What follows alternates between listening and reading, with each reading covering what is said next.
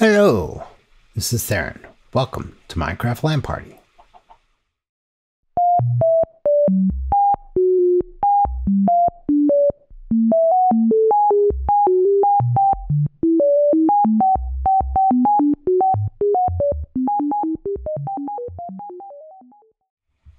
Good morning, and welcome to my base. So I chose the next best peak in town after Visconsi snaked the mountain I was going to build on. So I built on this mountain and I flattened the top, and this is my elytra landing pad, which I'm super thrilled. I'm super proud of thinking of this and building it out. It makes a really nice elytra landing pad. So my base is all built around this. Built a few things. I've got some end stone back here so I could grow purple. And I've got a giant spruce tree growing spot there and a composter so I can get rid of some of the excess stuff to get additional bone meal. But let's go down into my base. You know what? Let's do this first. Let's do a little aerial tour.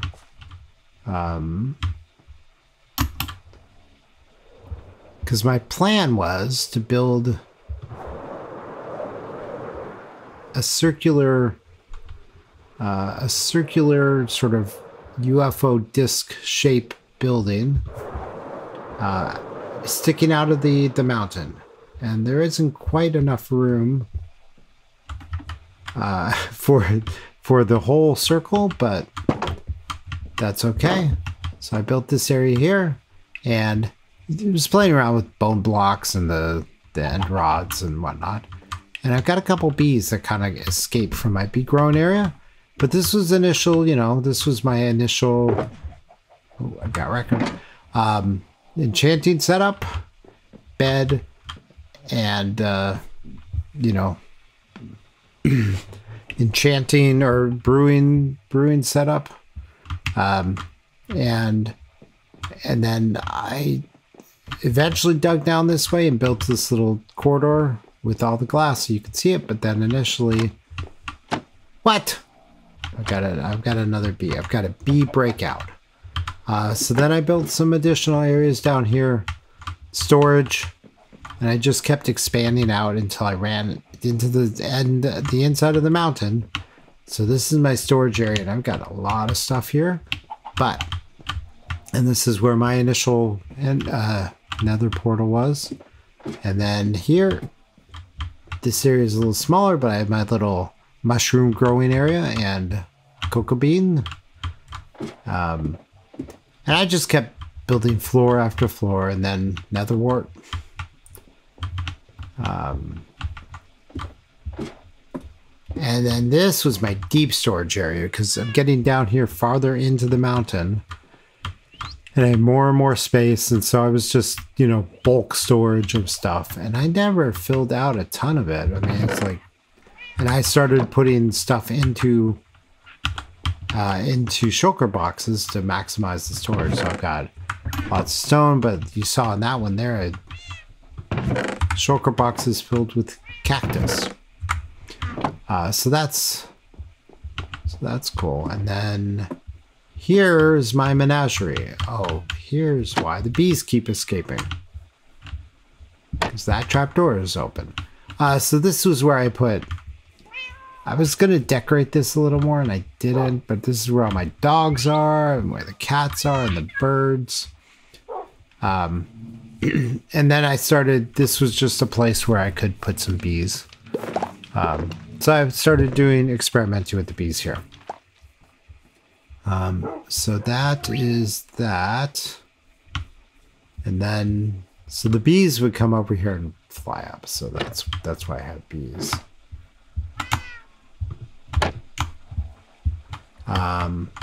This floor I dug out, never built anything. Actually, I would use that to break, like I silk touch ores and stuff. I would lay them out here in the air and go through and fortune them. So that was just kind of a miscellaneous area. And then get farther down, And we come into, this was my, whoops. This was my original front door. Behind a waterfall, which is a pain in the butt to actually figure out. This goes down to a dock where I have my boat. And you can see there's my turtle island over there, but the community area. So this was my initial front door. Until we got the elytra, and then I just started flying. And then, I don't know why, that trapdoor. I don't know why I have a trapdoor there. And then this goes down to the mining area. And I built a few things down here. And when we get down there, you'll see there's quite a lot of stuff here. So, this is my mine. I built a giant slime farm over here. Let's go take a look at the mine, the slime farm. Oh, you can hear the slimes. Getting into the slime farm is an interesting... It's a little out of the way, but for the most part, you never need to come in here. Hello, slime. So you can see we got slimes here. And it's a passive slime farm. I'm not using iron golems to beat them up. I'm just using that. And then I've got a cactus down there. And the slime are just being pushed by water streams into the cactus, and then their drops are being picked up there. Oh. Attacked by a slime. That's right, because I'm here, they get aggro, and they can fight against the water current when they're aggro on a player. So that's that. This is perfect location. It's 2 chunks, and when I'm in my base, it's active. So there's always plenty of slime here. And in fact, I cleared this out not that long ago, and it's full again. You see, I've got all kinds of stuff. It's perfectly fine. That's just entrance to cave. So we're in the middle of a ravine here, and Riskency has like an entrance area to his little place underneath. But I came across a zombie spawner. Oh, and with the aquatic update stuff, I put in some bubble elevators to get up and down to my base, and that's the primary way I get around. So in coming over here, there's going through and caving, and I found a zombie spawner. And this was back at the time where zombie spawners would occasionally spawn zombie villagers. So I built a little setup where I could turn on and off the lights. Oh wow, hello. They have since gotten rid of the zombie spawner, the zombie villagers spawning. Oh, what did I get? Enchanted chainmail leggings, blast protection. That's pretty cool. But I snagged enough villagers being 2, to build a little villager breeder area here, which also doesn't entirely work at the moment. I've got a bunch of undifferentiated villagers, and I've got this guy up here is a smith of some sort. And I've had 2, and I had it set up with enough doors. This is back when size of a village was determined by the number of doors, and this is exactly a chunk in size. And so early single chunk farm, and it goes up to the ocean there, mostly just because I could. And I think you needed sky access for these to count as village doors. So I just started expanding the area down here and making it more sort of livable. I built cactus farm, automated cactus farm, a giant automated melon farm. Still works. I think this is pretty nutso. In fact, it's probably bigger than it really has any use being. But it works. And then I built villager storage. Oh, no, we'll do this for a second. Initially I built out just manual farms, right? Sugarcane, melons, wheat, potatoes, and carrots. And then I captured a couple guys. This is David S. Pumpkins. He is a Halloween zombie spawn from years ago. Trapped him here. And then this little guy, Baby Huey, spawned in full chainmail, so I trapped him there. I built a mob farm, an automated mob farm that sorts all the drops back here. So, you know, zombie flesh and a couple of drops from each of those. So I've got plenty of bones and stuff. And this was a good starter mob farm. And then chickens. Got chickens here. And oh, that's right. It collects the chicken eggs in a dispenser here, which is all filled up. I put a little redstone clock on it so I could turn it on, and it could spawn chickens by shooting the eggs against the wall here, and I could get more chickens. Haven't really used that in a while, but villager trading. This was a ton of work, and it was a ton of work upgrading it to this version of the game. We're in 1.15.2 right now. But I've got a villager trading area that totally works. And I've got, at the point we are in the game, librarian with each book.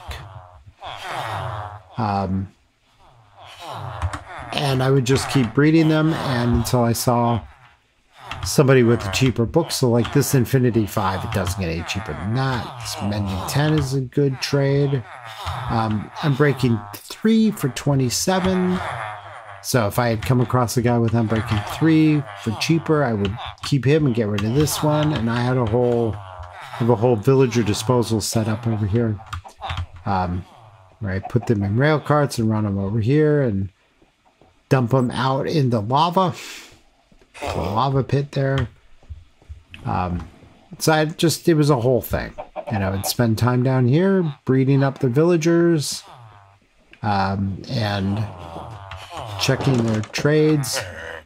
Of course, none of these guys have trades because the way villagers worked changed. So this, of course, doesn't work anymore. And I did some turtles. That's a turtle farm. Super simple. So that's all fine and dandy. Do I still have a bed down here? No, because why would I? Everything's lit up. I don't get spawns down here, so I don't really need any bed. So let's go sleep. So get rid of the phantoms. So here's my bubble vader. This is much faster getting up and down than the ladders for sure. And if you're good enough, you can hop in and hop out at different floors. So, okay, I'm gonna sleep.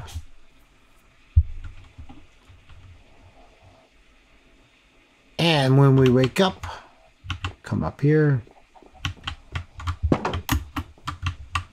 Look. All right.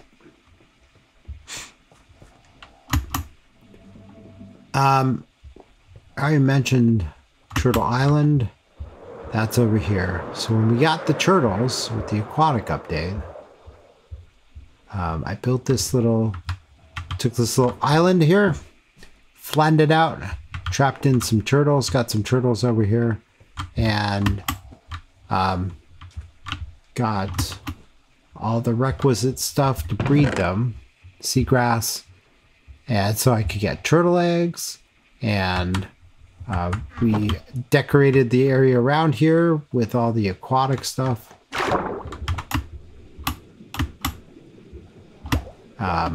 Some of it. I have a little conduit so I can breathe underwater here. We could hunt drown to try and get pitchforks. But that's that wasn't super. I don't even have a pitchfork on me. Interesting. So anyway, this is my turtle breeding area. That's nice and all. Oh, and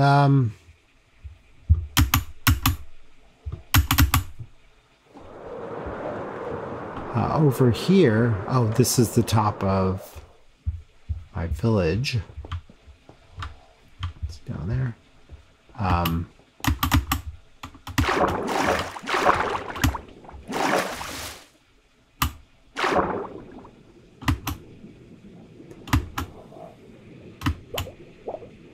Over here, the last thing, I should have brought this up.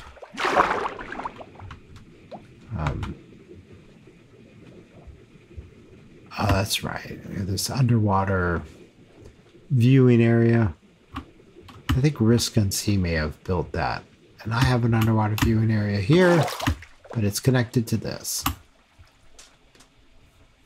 So I built this, another water bottle shaped building. And using the little mechanics.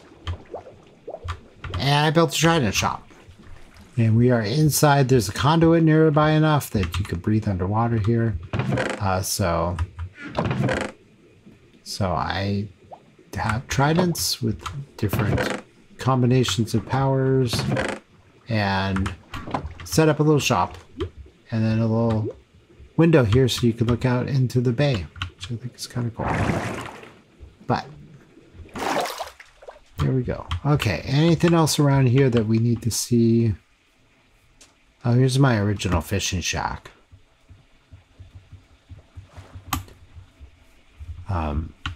Mostly built as a way of just getting out of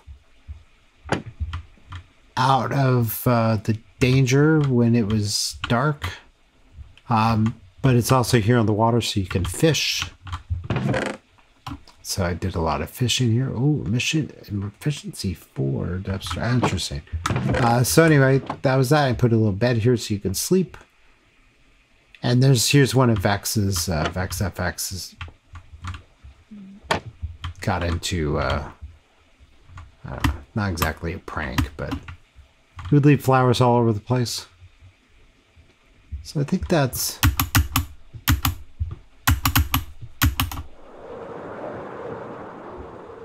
I think that's all the stuff right around here.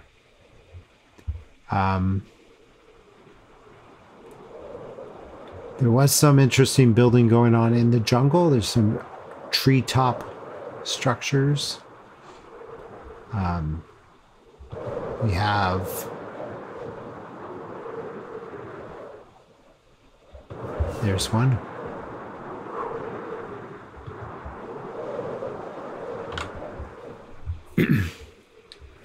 So we all kind of teased Risk and Sea a little bit for building so close to Vex FX and Vex's gargantuan build, and not Risk and Sea didn't really have a good sense of scale.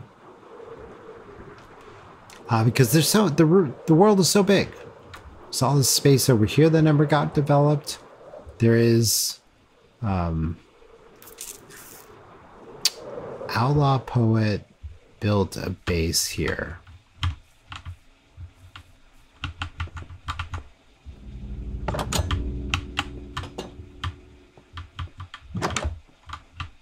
Underground.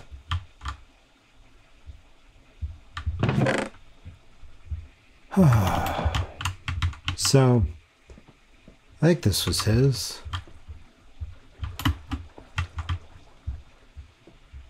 And then just, you know, stairways down to mining area, and there's other farm stuff down here. And just keep bonking your head all the way down. So obviously mobs.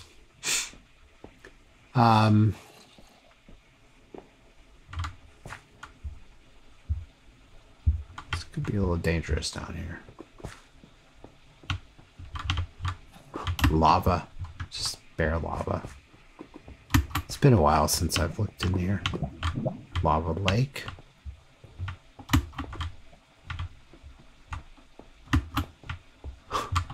More lava. Okay.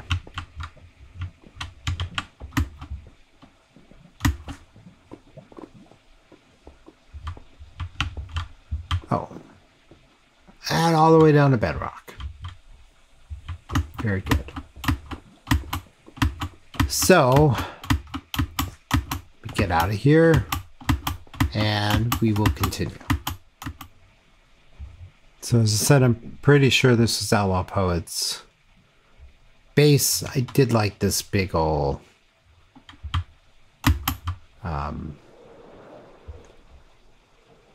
stairway down into the thing, and that it extends all the way down to bedrock. There's a little, totally forgot about that. It's a little bittersweet because Outlaw Poet was my friend Justin, who passed away last year, had appendicitis, and by the time he went into the hospital, it was too late, and he did not make it.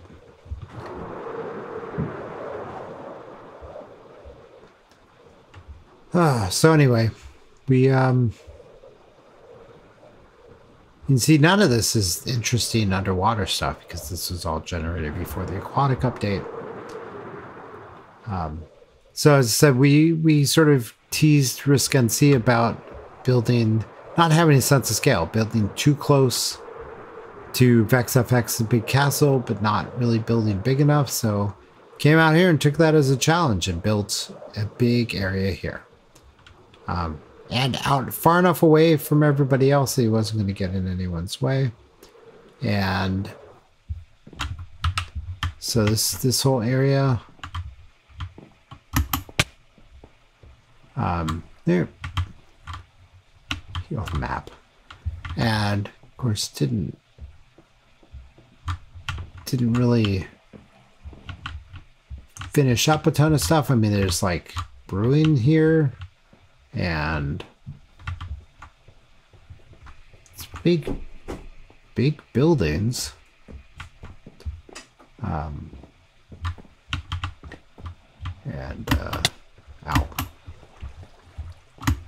Has just like a big mob, not mob farm, but like cows and stuff, right? Over here. It's starting to get dark. I may have to be a little bit concerned about that.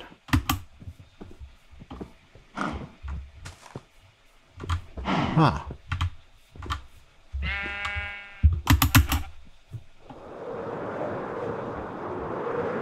Oh, here we go.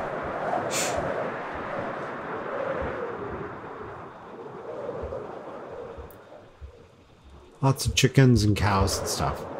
Okay, I'm sure he's got a bed over here. Let's go find it and use it.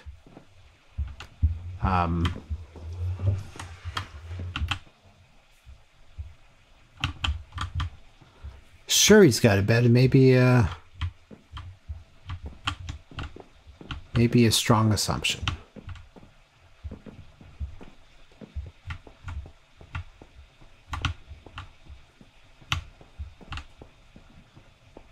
Here we go.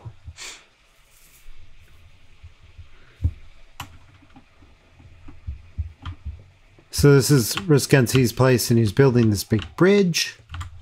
And it would have been nice to see this finished because it's a pretty, that's a scale. I mean, that's building to scale.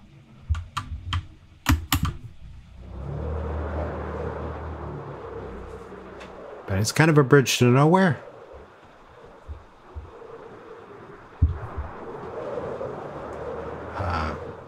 Up to the big wall. Another big jungle over here. And that's all. So anyway, that's all the areas around the bay. My bridge, the community, my base, the community area. Barb, Net Slayer, metal, Eric Hulk, Marax, VexFX. The next area that we'll sort of get into is the Nether, and we can sort of pop over here. This portal is over here, I think.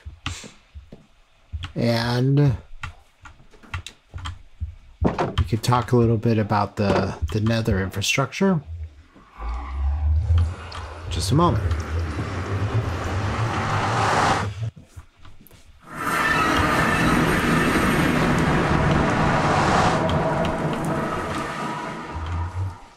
So, welcome to the Nether. I built all these tunnels, and everything was built to be at the same level so that all the traveling around the Nether could be quick and easy. And, you know, I've got everything lit up, everything, the floors are all slabbed. This is too short for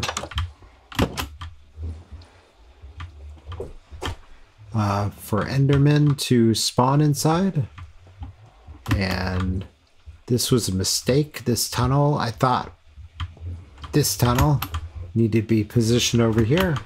It was not. And I just started labeling everything so people could find their way around. So my base is over this way, the gold farm is over this way, and everything's at this consistent level, and I think it all works pretty well. So this is my base. Bang, splat. The community portal to the community area is right here.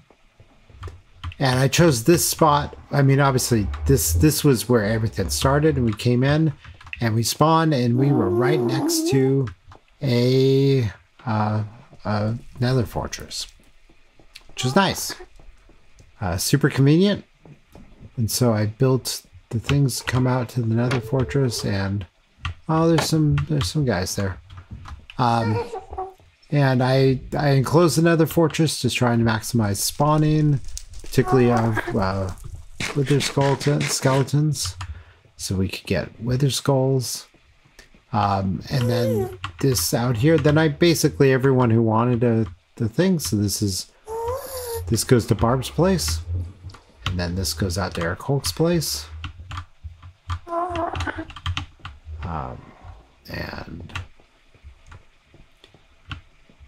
And then this goes out to the Pirate Cove, and this goes to VexFX's place. And go Aquarium. So there's a few things out here that I don't entirely remember. But some of these go out quite a ways. This is Metal's place, and Lorax Tower. And so on. And this goes down quite a ways. There's a lot of stuff down here. And we'll come out and do some of this in a future episode. This is where that iron farm is, the record farm, flower farm. This is where the stronghold is out, where the end is. And Smash and Pete are out this way. Barb makes things, build a big roller coaster, and there's more stuff down there.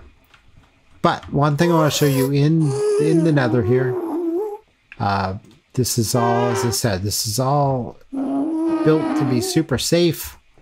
When we're inside Netherrack, it's just enclosed like this. When we've got out over things, I've got glass so you can sort of see what's going on. And then down this way gets to Pyramid, and there's a Taiga Island. So lots of good stuff. Over here I built a gold farm, and this is part of the community infrastructure that is kind of important to the server. And it produces quite a bit of gold, which is why I can line the walls of the tunnel leading up to it in gold blocks. It's a bit of a flex. And just before we get up to the bedrock thing here. Started digging out a big area. Started mostly just to have a little space so that I could figure out a good spot to get up above the bedrock, break the bedrock. But then I built this here. I was also looking for a spot that was like this, that would trap the wither so that we could have a safe place to spawn the wither and easily kill him. Because we were doing it out in the jungle area and it was kind of a pain. Once you killed the wither legitimately, I don't mind cheesing it a little bit with that. But then this comes up here to the gold farm. That beacon is in the Nether fortress to give you some resistance and strength to fight the stuff in the Wither fortress and the Nether fortress. And this is the item sorter for the gold farm.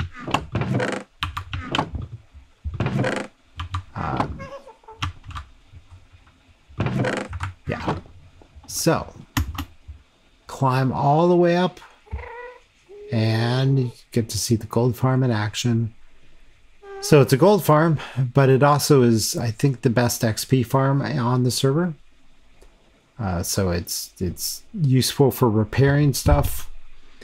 If you got mending on your stuff and leveling up. So that's why I built it. It's one of the donut farm designs. It still works. Might not be the most efficient farm design anymore, but it totally works. And they did change some of the mechanics. So it used to be a lot easier to get a, oh, careful, goodness. It used to be easier to get a good chain reaction, but all you have to do is just lob an arrow at one of these guys and they all get mad at you and they'll run to their death. They're trying to come and murder your face. And the angry ones aggro the other ones behind them. At least that's the idea. Now it's working pretty good right now, but I find that the aggro chain does break rather easily in this version of the game.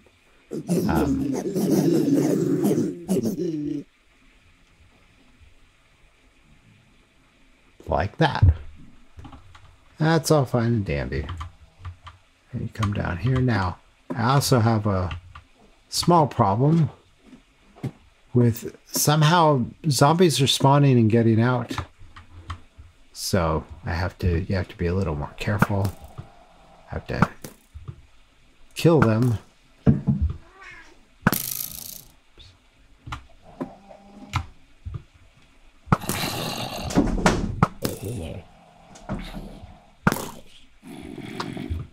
Or they will, they'll make life a little bit difficult.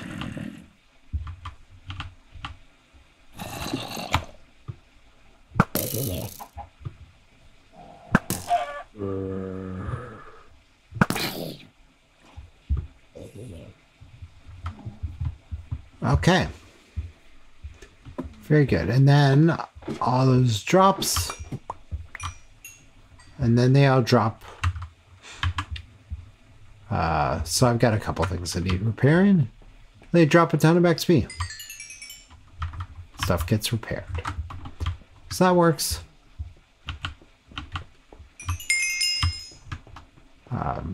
So yeah, now I'm up to 60 levels. And of course, getting additional levels. So now, I went from 58 to 63 levels in no time. And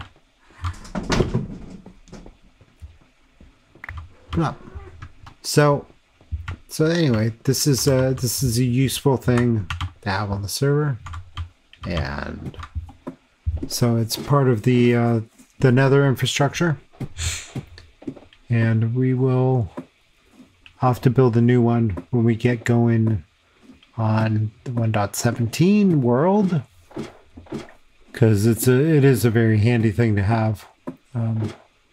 So I think that is really all that we have. I think that's a good place to stop right now, because we've got a lot of other areas to show you. But it's going to take time to get there and then go and show you and talk about it. So I think we'll leave that for now. Thank you for watching. And this is Theron on Minecraft LAN Party, and I will see you next time. Bye.